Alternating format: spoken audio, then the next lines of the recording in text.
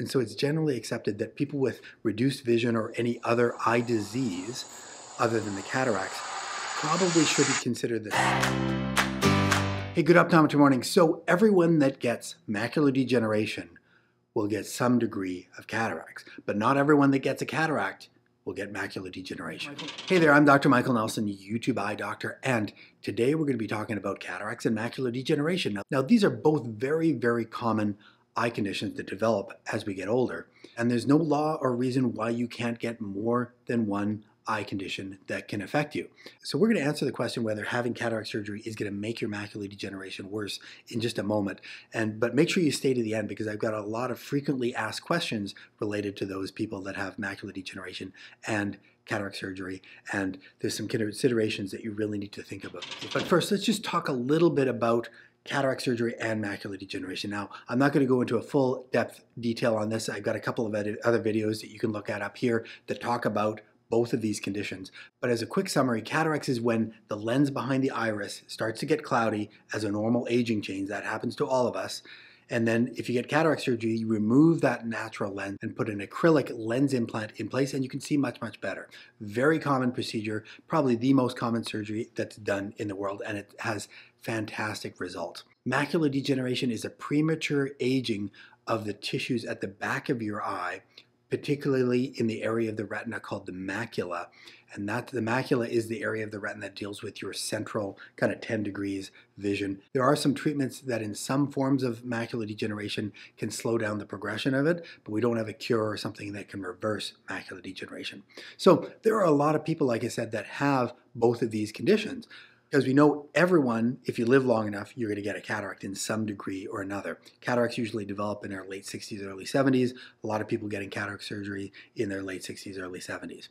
Macular degeneration might develop a little bit later, maybe in our 60s, 70s, 80s is when macular degeneration, but it's very, very common to have both these conditions at the same time. So the question is, if you do need cataract surgery, always the concern is that going to make my macular degeneration worse? And where this question comes from, at least in our field, is there were a couple of really big eye studies that were focusing on cataract surgery. And they were called the Beaver Dam study and the Blue Mountain Eye study.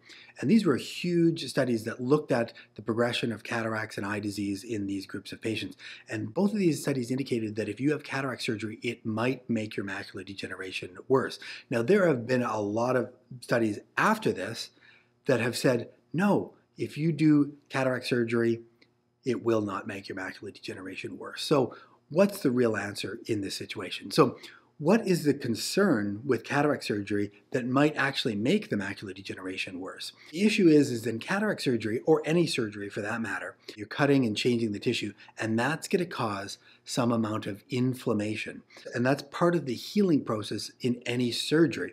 Macular degeneration at its heart is an inflammatory condition where there's a lot of inflammation on the retina tissue, and that can be resulting in vision loss. So the thought is, if you're inducing some inflammation in the front part of the eye, is that inflammation going to make things at the back part of the retina worse? And the answer to this question is, it depends. And it depends on a number of things, depending on what type of macular degeneration and what stage it might be at. So what we know is that the recent studies indicate that if you have a dry form of macular degeneration, doing cataract surgery will not make your macular degeneration worse.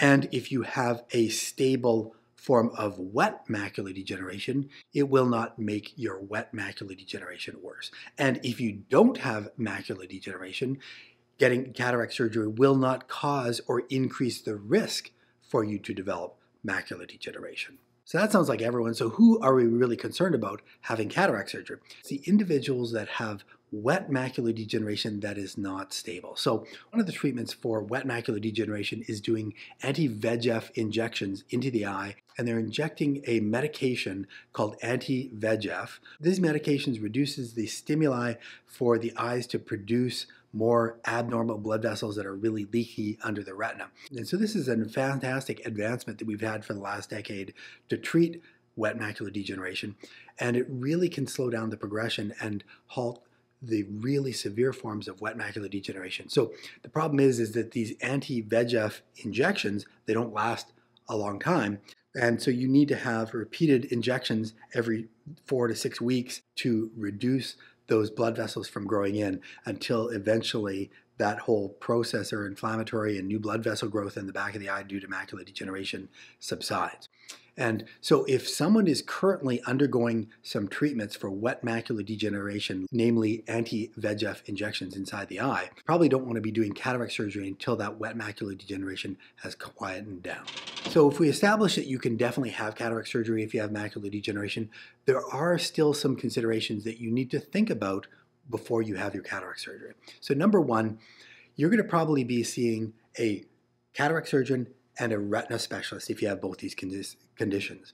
And it can be a little bit confusing because you're both going, I see my optometrist, he's an eye doctor. I see my cataract surgeon, he's an eye doctor. I see my retina specialist, he's an eye doctor. Like, can't I just see one? Why do I need to see all these specialists? But in the eye care field, the ophthalmologists and the specialists are very, very specialist. So the retina specialists, they focus only on retina and they don't like to deal with cataract things. The cataract surgeons and the cataract specialists only like to deal with cataract surgery and they're not experts and they don't like to deal with retina issues. So you need to see both of these doctors, be prepared for that, and these doctors need to communicate with each other, and sometimes we don't do that very well, but we need to do that in your situation. So one of the things that's going to happen if you have macular degeneration is your retina specialist is going to kind of have to sign off and say, hey, it's okay for you to proceed to get cataract surgery. So don't be surprised if you're going to have a lot of appointments before you end up getting cataract surgery. So the other consideration is we don't have a way to predict how much of your vision is being affected by macular degeneration and how much is being affected by the cataracts.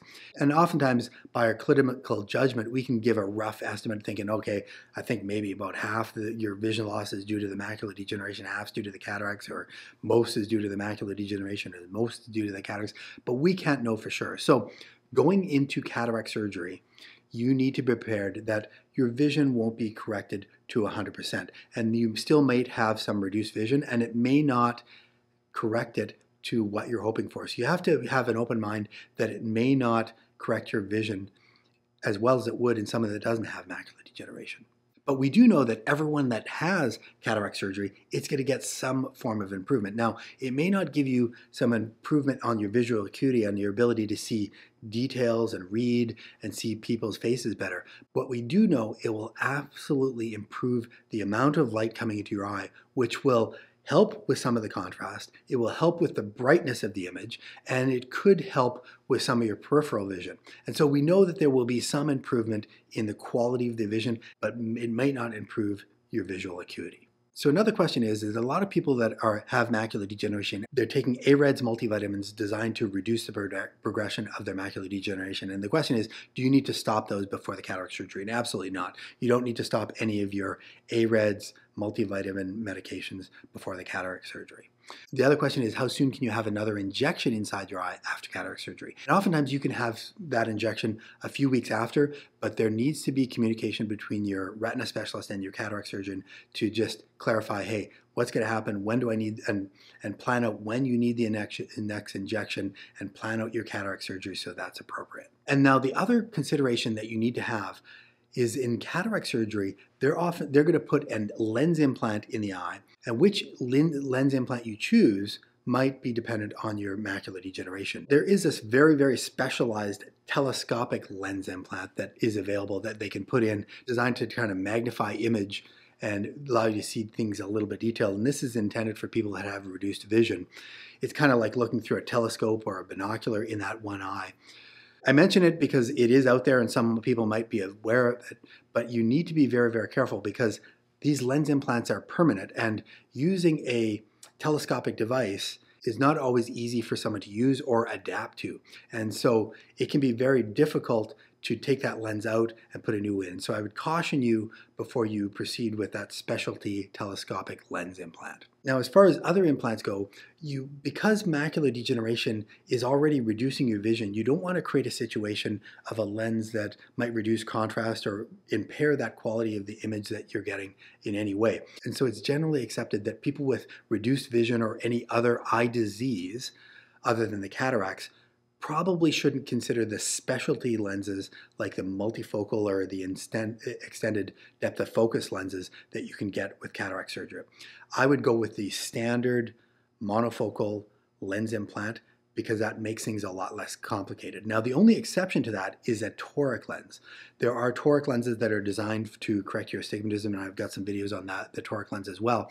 If you need a toric lens or could benefit from that, by all means, absolutely go ahead with that toric lens, because that can give you some benefits of reducing the amount of astigmatism after cataract surgery. And the other consideration that you might want to have is, what is the final prescription that you want to end up with after the cataract surgery. So when the cataract surgeon takes the natural lens out of your eye and puts an implant lens in, they can change your final prescription. And most of the time they're going to make it so you can see pretty well in the distance, or at the very least see kind of arm's reach distance, so you don't not as quite as dependent as on glasses as what you were before. Now, the interesting things, if you happen to be highly myopic, and those are people out there that are high myopes, like over -4, what you know is without your glasses or contact lenses, you can hold things very, very close and focus on them.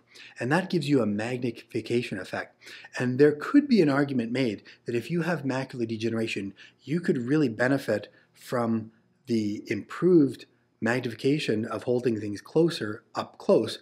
And if you are left to be more nearsighted or myopic after the cataract surgery, and let's say -2, -4, -6, what that's going to do is it's going to allow you to hold things up closer without glasses or contact lenses and see some of the details. Now, that's also going to mean you're going to need glasses or contact lenses to help you see in the distance and see some details. So it's going to increase your dependency on seeing things far away, but it might help with your ability to see some details and magnification up close. So that's an important question you might want to have with your optometrist about the optics and what magnification you might want to end up with after cataract surgery. If you want to learn a little bit more about macular degeneration, both the wet and dry forms, you want to watch this video right here. And with that, have a great optometry day.